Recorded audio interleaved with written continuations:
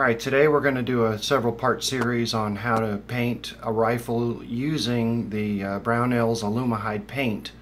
It's actually going to be a 4-color paint job, and this is the rifle that we're going to paint. It's a Savage 6.5 Creedmoor with a Vortex scope on top and Harris bipod. Normally I would take a rifle all the way down. I did my last one without taking it down and got a really nice result, and so I think we're going to do this one the same way. Now I've kind of put together all the supplies that you're going to need to be able to pull this off. First off, a lot of paper towels and acetone. You want to use acetone, and then some good stripper.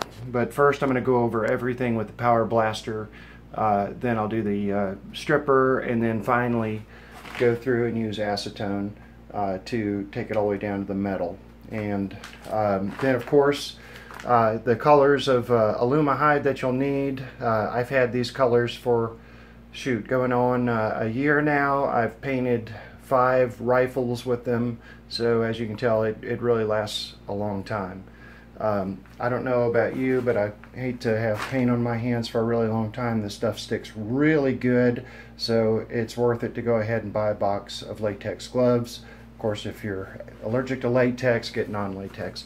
Now, one thing about the paint, it's really not stressed enough, but you should get lots of extra tips. You want to use the clean out nozzles. Those are the green ones, a lot of those, and the spray tips, they're going to clog, so you want to have more of those, and I actually have probably 2 or 3 more bags. They come, as you can see, 12 of them in a package. Okay, and last but not least, we need painter's tape and a really nice sharp razor.